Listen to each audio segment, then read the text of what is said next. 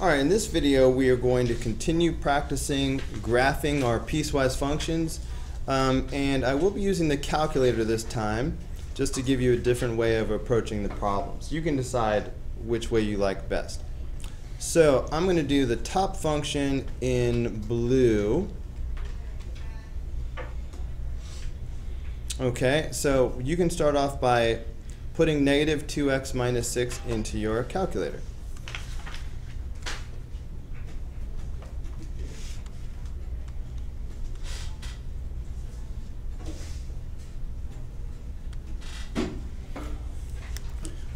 Okay, looking at the domain, you see that the cutoff value is negative 3.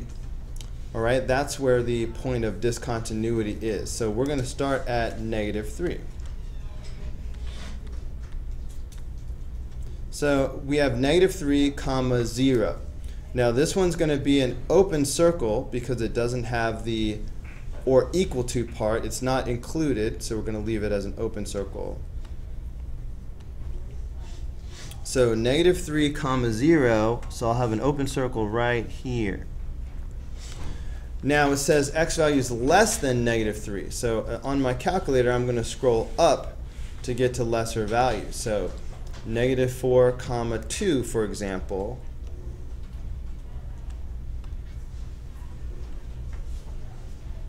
So that would be right there. And negative 5 comma 4. And at that point, you get the idea. So negative 5 comma 4. So you see that it's going left 1 up 2. So I could just continue that pattern. Left 1 up 2, left 1 up 2. All right, so this part of the piecewise function goes like this. All right, so the next part I'm going to do in pink. It's x minus 2, so I'm just going to go ahead and put that in my calculator real quick. Okay, so x minus 2. Again, the border point is at negative 3. That's where the discontinuity is. So I'll start there. So I have negative 3 comma negative 5. All right, that will be a closed circle because of the or equal to part of it. So negative 3, negative 5 is going to be right here. Okay, and now I want values that are greater than negative 3, so I'm just going to scroll down. So negative 2, negative 4, for example. And we knew ahead of time, looking at the slope, that this was going to go up 1 over 1. So sure enough, it's just going to go up 1 over 1 from here.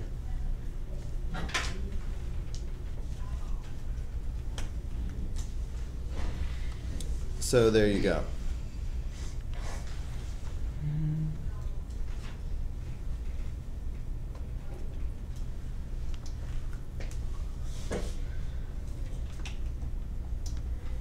All right, so check your answer to number 1. All right, problem number 2, same thing. So I'm going to do the top piece in blue. So I'm going to put this function in my calculator, x plus 1 squared minus 2. So here we go. X plus 1 squared, what was it, minus 2? Yeah. And the cutoff value, all right, the point of discontinuity is at 1. So I'm going to start at 1. So I have 1 comma 2. This will be an open circle because it's not equal to. So I'm going to have an open circle at 1 comma 2. So open circle here. For more points, I'm going to go x values less than 1. So I'm going to go up on my list. So I have 0 comma negative 1, which would be right here, and negative 1 comma negative 2, which would be right here. I'm sorry, it's 0, negative 1, so it should be right here. And then negative 1, negative 2 would be right here. All right, if I just keep going, so I've got negative 2, negative 1 would be right here. And then negative 3, 2. And then negative 4, 7. And I think that's the last one that's going to fit on our graph. So that's enough for us to draw and see what's happening. So starting from the point of discontinuity at 1, it's going to form this parabola like this.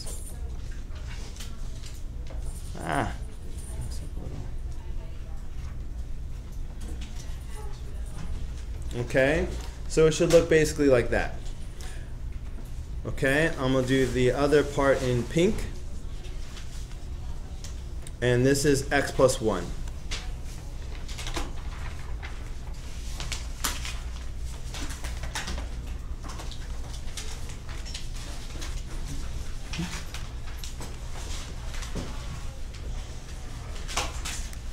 All right, again, I'll start at the point of discontinuity at 1. So I've got 1, 2, and that will be a closed circle. Now notice, this closed circle lands right on the open circle that was there. Don't try to do this and make an open circle with like a closed circle on the inside. If you have an open circle and a closed circle, guess what? It's just a closed circle, period. Period. Just a closed circle, okay? And then from there, we know it just goes up 1 over 1. So it's just going to go up 1 over 1 like this.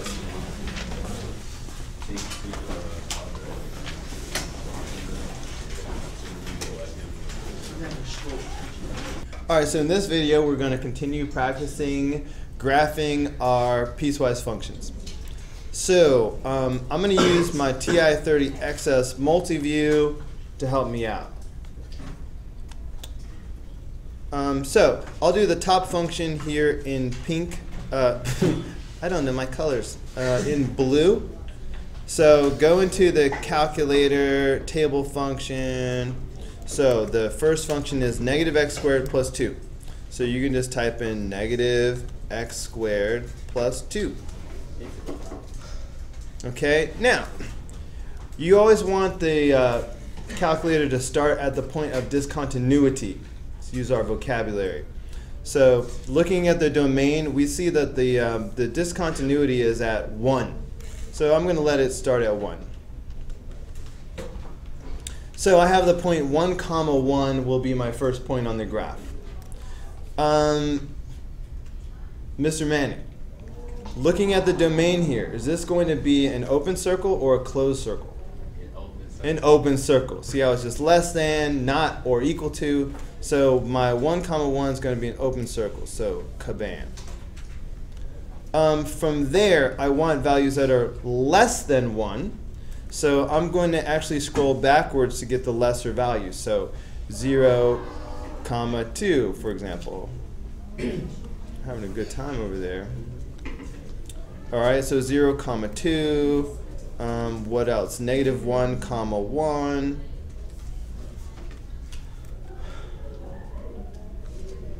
Negative 2, negative 2. Do until you run out of space on the graph. Negative 3, negative 7. So the calculator just does so much work for you guys. You guys are lucky to be growing up in a world where everybody has a calculator. We didn't have this technology when I was a kid. Okay, feel blessed. You're blessed. So that's enough to show us what this parabola is doing. So it started from our point of discontinuity and it curves around like this. All right, so that's our first piece of our piecewise function. So you see the fact that it's a parabola is not scary at all, especially when you have a calculator helping you out. The other one is just a line. So you really don't need a calculator to do it. You could do it like we did it yesterday, y equals mx plus b. You could probably do it faster without a calculator. I'm just going to stick to using the calculator today to get you used to the process. So 2x plus 1. I'm just going to switch over to 2x plus 1. Okay, again, the point of discontinuity is at 1, so I'm going to start off from 1. So 1 comma 3. This time it's a closed circle because it's or equal to. So 1 comma 3 is right here. It'll be a closed circle. And then from there, I want values that are greater than 1. So I'm going to scroll down. So 2 comma 5, 3 comma 7. So there's 2 comma 5 and 3 comma 7. So you see that the graph is going like this. All right, so there's your piecewise function. Any questions about number 3? Okay, how about number 4? So really, it would be silly to use the calculator for the top function. All right, so I'm not going to. It's just 3. So we know that 3 is a constant. That's a horizontal line at 3. But we just want the values where the x values are less than 0. So I'm going to go up to a height of 3, a y value of 3, and put an open circle because it's not or equal to. Less than 0 will be to the left.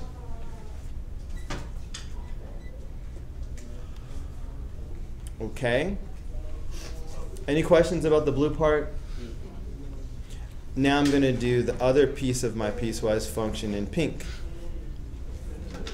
This time I will use my calculator. X squared minus 3. So I'll go to my calculator and I will do x squared minus 3. Whoa, messed up.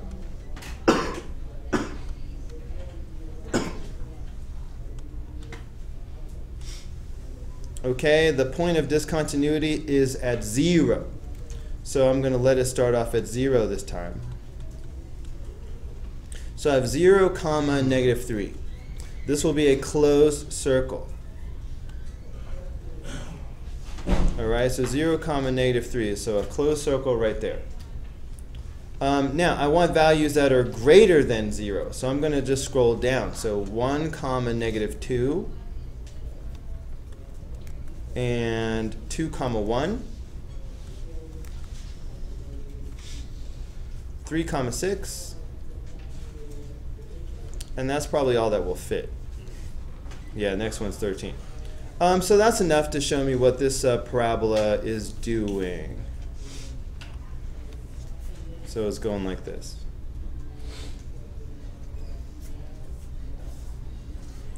All right, so that's number 4. There's your piecewise function.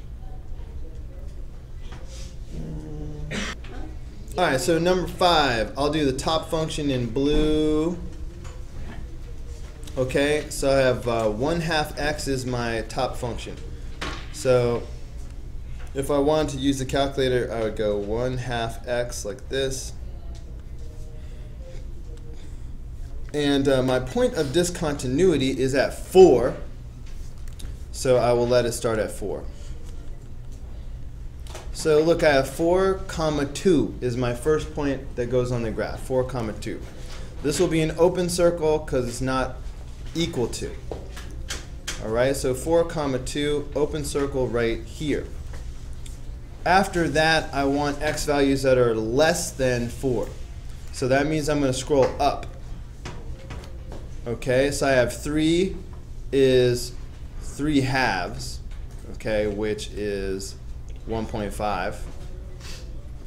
Okay, so at 3, I'm at 1.5, which is like right there.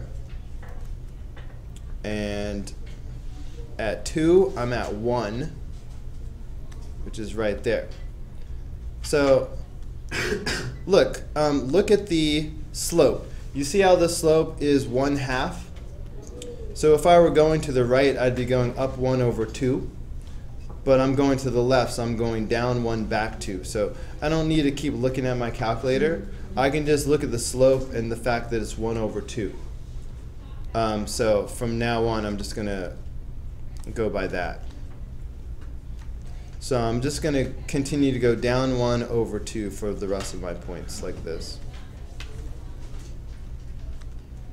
Okay, so that shows me that this piece of my piecewise function looks like this. All right, any questions on the first piece of number 5? Okay, now let's do the second piece of number 5. I'll do this one in pink. So negative x plus 3. I will go ahead and use my calculator again. So negative x plus 3. Whoops. All right, the point of discontinuity is at 4, so I'm going to start at 4.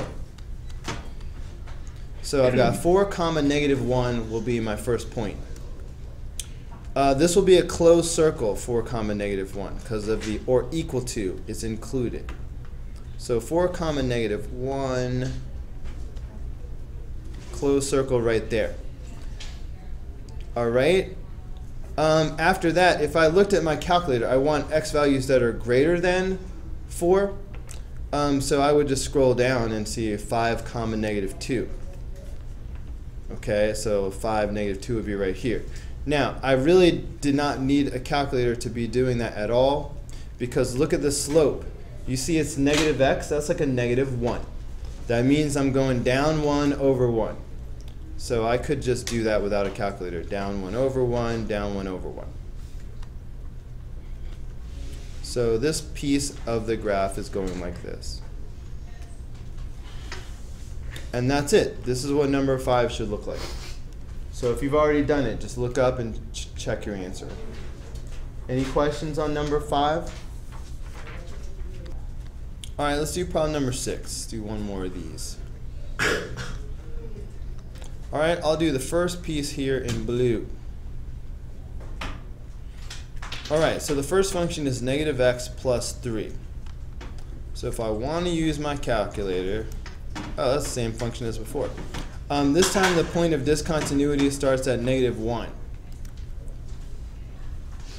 So I'm going to start at negative 1. At negative 1, I've got negative 1 comma 4. It will be my first point.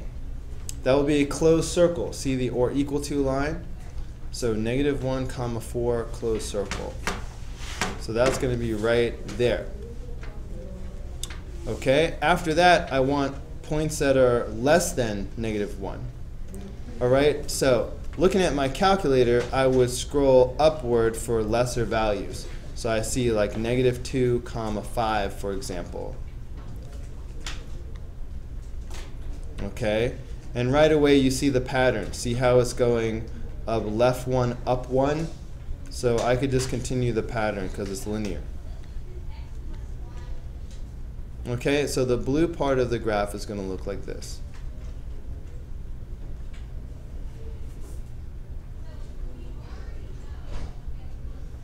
All right, any questions so far for number 6? Okay, I'll do the middle part now in pink. So I've got 2x. Okay, so if I do 2x, if I was gonna use my calculator, which I mean it's so simple that I hesitate to even use a calculator. I feel silly because it's such a simple problem, but I'm just gonna stick to the process. My first point of discontinuity is here at negative 1. So I'm going to start at negative 1. So I'll make this be negative 1. Okay, so obviously that's going to be negative 2 because we're just multiplying by 2. So we have the point negative 1 comma negative 2. Now this will be an open circle. See how there's no or equal to here. So I'm going to have an open circle at negative 1, negative 2. Okay, so negative 1, negative 2 is right here, open circle. Okay. Now, I need x values that are between negative 1 and 3. So I need values like 0, 1, 2, and 3. So I will keep going. So 0, comma 0 is a point. Okay, and you see the pattern. All right, this is a straight line, so it's going up 2 over 1 because of the slope.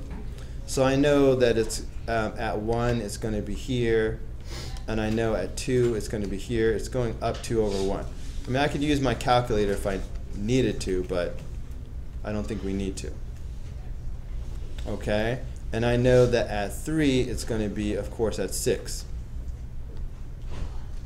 Okay, notice this one's a closed circle. At 3, it's a closed circle because of the or equal to part of it. Okay, so this is the function that's going to go from -1 to 3. All right, so I'm just going to draw this in.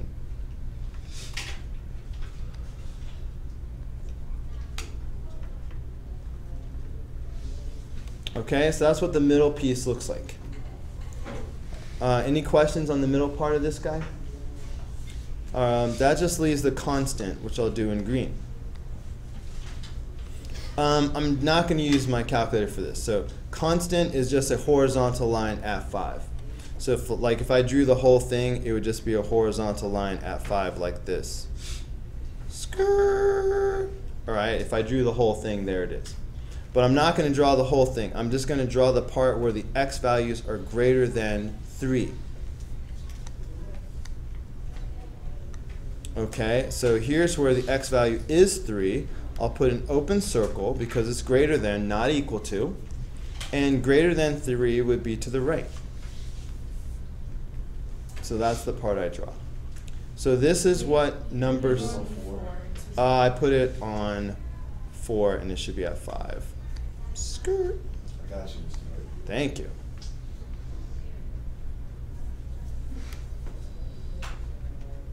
That's what I mean. This is what your answer to number 6 should look like. All right, any questions?